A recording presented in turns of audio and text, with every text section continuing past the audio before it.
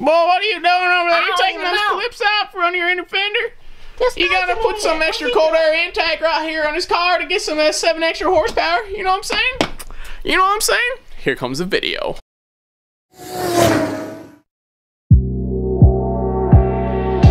What's up, GPG? So, the first mod to the Dart. This is the first thing we started out by doing. And it's a cold air intake. As you can see, it's an Injen Cold Air Intake for the 2.0 series. We're going to install that today. We're looking for those 7 horsepower gain, better gas mileage. We're going to see how it goes, and yeah, here we go.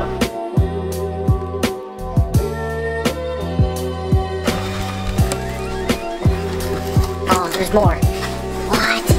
Why? Oh no. Oh no. No. There's more tape. They always have to put more tape on the boxes. Like, isn't it on car parts? There's always too much tape on the boxes. Like, what is this? But Here we go. Oh, yeah. Oh, that wrapping paper, that's the best part right there. The paper. Instructions, The instructions are always the best, but who needs instructions? Do we need that? Oh, this is actually the cold air intake right here. No, wait, that's I should have known that. Oh yeah. Heck yeah. Heck yeah. Piping. More piping.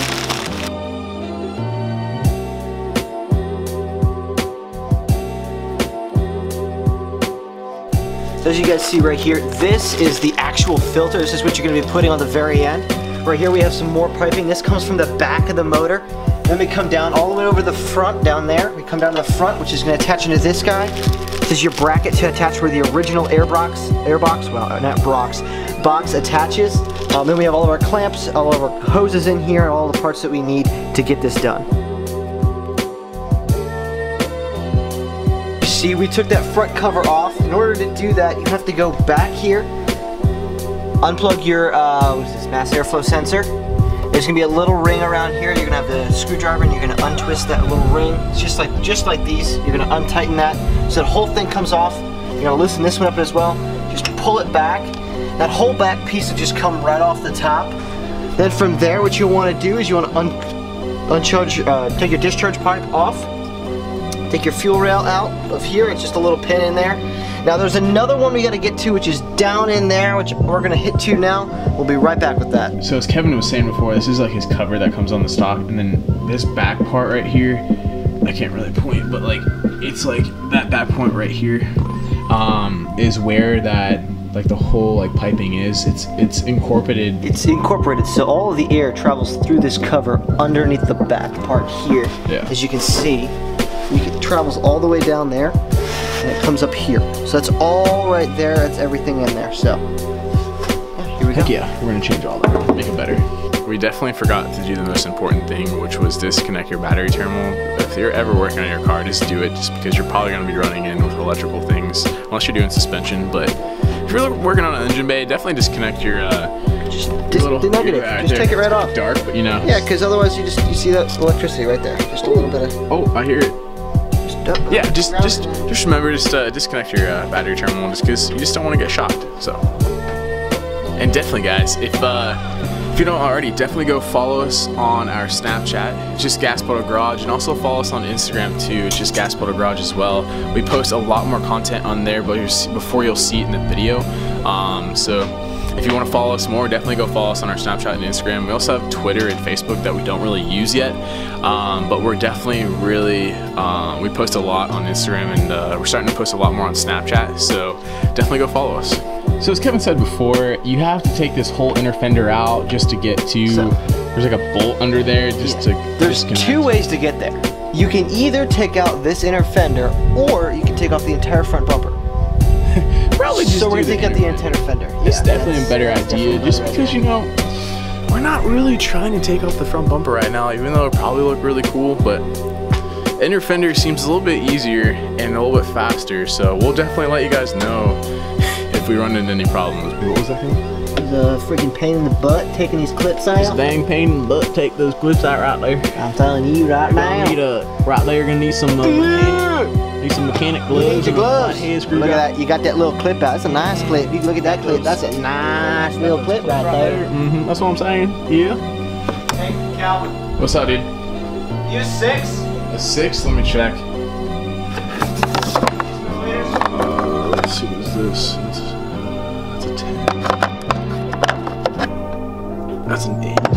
Go fish, man. I don't know.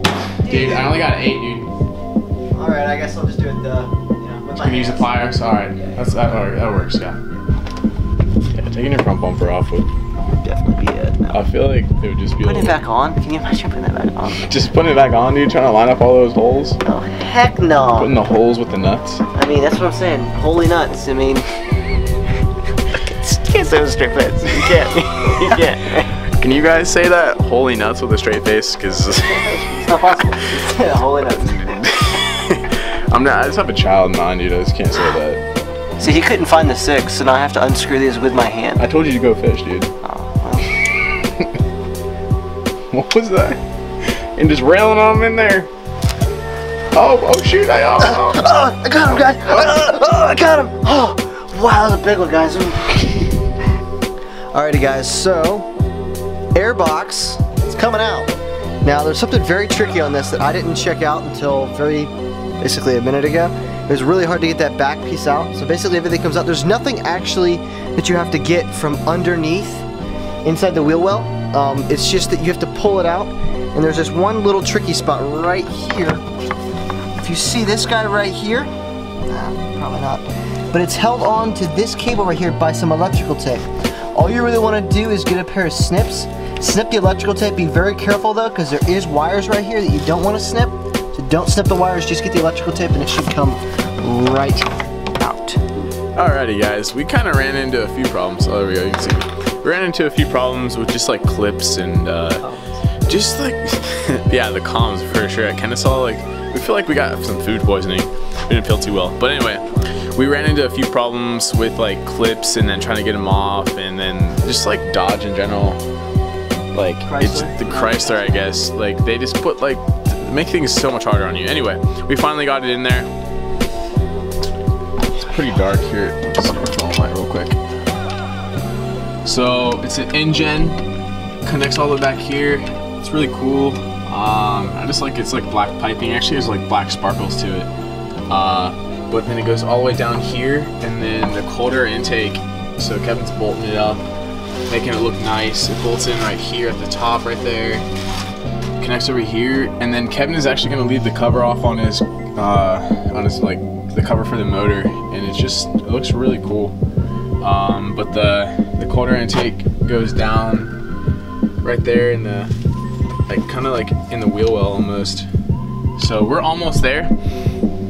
It took us a little bit, probably like 2 hours to do this. It's probably like a really easy job if you we didn't know what we were doing. We put cold air intakes, yeah. As always, we really don't know what we're doing. We're kind of just like piecing together, looking at the directions, and but it came together and it looks really cool. We're kind of excited. It's kind of late right now because we have clean culture in the morning. It's like 12:30 right now, and we have to be up probably at like 6:30, just because we have to like go wash some Miata still. But everything's coming together, and we're really excited to actually drive the Dart tomorrow and see how it goes. So we'll definitely give you an update tomorrow once everything is in, and then how is the drive with it. So we'll get right back with you tomorrow. Peace out, guys. What's up, guys? So I was editing the video and I realized that we never actually went and talked about the exhaust and how it sounds and how it's driving and kind of how much power it added and how the gas mileage is going.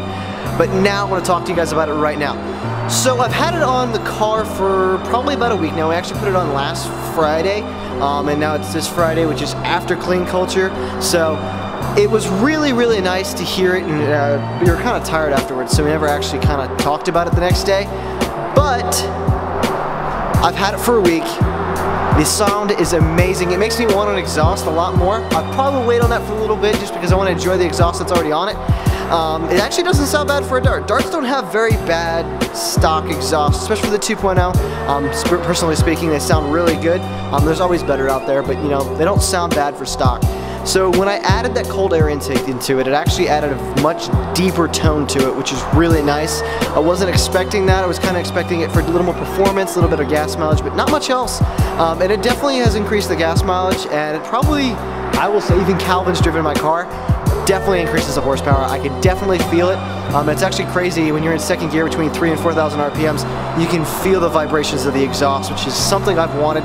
I want to be able to hear my car, especially when you drive a manual. You want to be able to hear it so that when you're shifting, you don't have to look, and it's more of a sound thing. So it's a lot nicer to be able to hear it and shift, hear it and shift. So that's a lot nicer. But yeah, why don't we go into a couple of exhaust notes here. So here we go.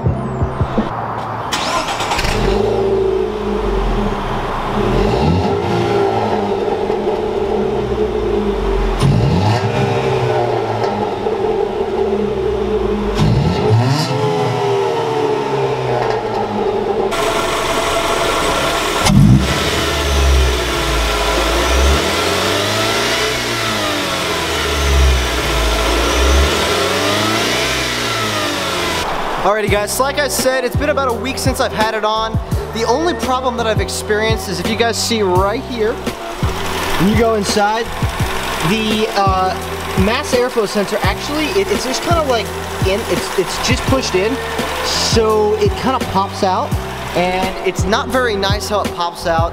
It kind of does it while I was driving for a little bit, for the first time I was driving it. And I had to really seat it in there. I know it's probably going to sound like, okay, what's he saying? That one video I made about my Dart, and you guys are like, wait, what is he saying? This is so like, what? But yes, it is doing that. But I really like the system. It looks really nice, the black all the way through. I don't know if you guys can see this right now. Let me get my light out real quick and help out with that. But it looks really nice so far. It's all black. So it goes black and then it kind of comes down and tucks through down there. You see that? I left the cover off just because it's a lot easier that way. When I had the cover on, the cover actually doesn't, wow, I can't hold on with two hands. The cover doesn't look too good on it. You actually have to cut up the cover for it to fit on there, for the entire intake to fit in there. So I just didn't put it back on. I probably won't. Maybe at some point in time I'll take off the headers and get new headers, really cool headers to put on it. But for right now, I'm just gonna run with the intake. And in fact, today I had a really great experience with gas mileage. I got about 34 miles to the gallon. So it added about 2 miles to the gallon, about to my, I travel about 30 minutes to work on the highway. So it's not too bad on the highway. I haven't really driven it around as much, just streets wise, so I can't really say as far as like gas mileage there. But I will say on the highway it's a lot better, and there's definitely a lot more power. It's way torquier. The power kicks in a lot sooner, and you can actually feel it come in now, which was something I didn't feel at all before. So I'm really happy with it basically overall. I would definitely recommend any of you guys who have a Dart, a 2.0, anything like that, definitely get the Injen. It's worth a little extra money. You can get like some really cheap ones to go online, but this is a really great kit.